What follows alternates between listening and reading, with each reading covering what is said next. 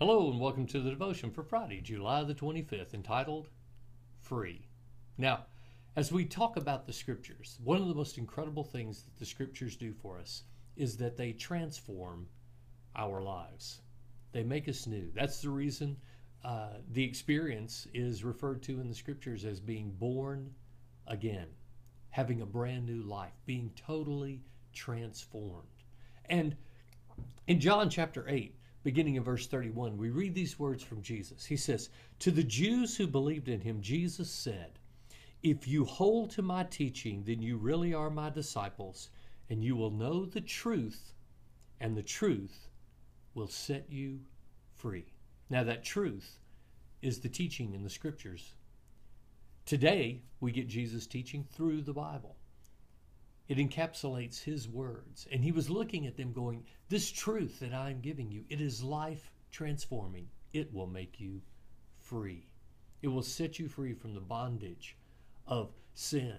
But more than that, from the bondage of dysfunction. It will guide you. It will be a lamp to your feet and a light to your path. In the same way, in James 1, it says, but the man who looks intently into the perfect law that gives freedom and continues to do this, not forgetting what they have heard, but doing it, they will be blessed in all they do. Listen, the law that gives what? Freedom. It will make you free. It will transform your life. Both of them saying the same thing. And it's the two parts of what we talked about Sunday morning. The first one is know the truth, because the truth can make you free. Study. The second one is hear the law that gives freedom and then put it into practice. Service.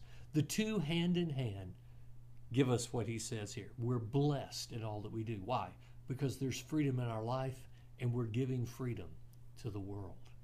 We want this to be the hallmark of who we are as people who claim to be followers of Christ. So let's pray. Father, Lord, I thank you that you have provided the wisdom, the truth. Scripture says that word is a lamp to our feet, a light to our path. When we hide it in our heart, it transforms our lives.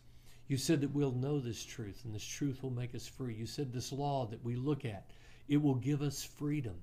And when we apply it, we'll be blessed in all that we do. Lord, let that truth not escape us.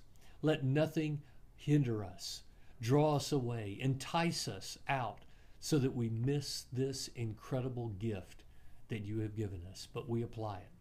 And we allow it to change our lives. God, do this work in our lives. In Jesus' name, amen.